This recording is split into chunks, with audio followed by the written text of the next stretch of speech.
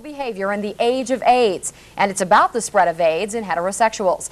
Masters and Johnson say the virus is breaking out of the traditional risk groups.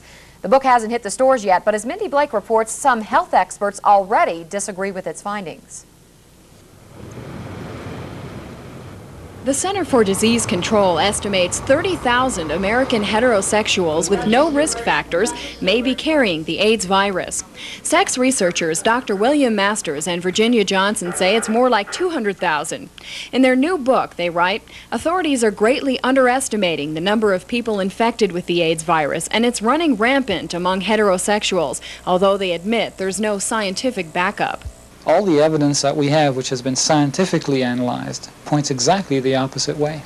What I mean is that although there is a risk to heterosexuals, it's a very minimal risk, and it's not difficult to define under what circumstances you would be at risk if you're having, for example, a great deal of exposure to somebody who is at a high risk. If there is a heterosexual outbreak, many researchers are asking why they aren't seeing it. Potterat says a classic example disputing the Masters and Johnson theory is military AIDS test results. 1 in 1,500 people tested positive, and 90% of them were in the high-risk group, IV drug users or homosexuals. We've tested, probably several million people.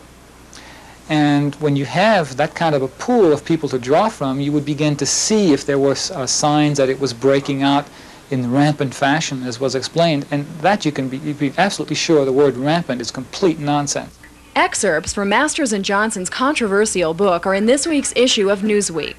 In Colorado Springs, Mindy Blake, Eyewitness.